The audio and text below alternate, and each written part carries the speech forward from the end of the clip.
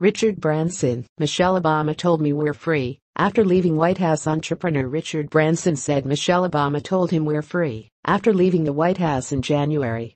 Branson wrote in his new book, Finding My Virginity, that the former First Lady said she felt liberated after the couple left the White House in January, according to passages of the book provided by People magazine. The Obamas spent a 10-day-long vacation with Branson in the British Virgin Islands in January. "It's so nice to have my name back after 8 years," she told Branson, according to the book. The British entrepreneur wrote that the Obamas insisted on staff at the island calling them by their first names and hosted a party for the employees at the end of their trip. Michelle Obama told Branson that it was the first time she was sad to end a vacation and asked, "Can we just bottle this up and keep this vibe?"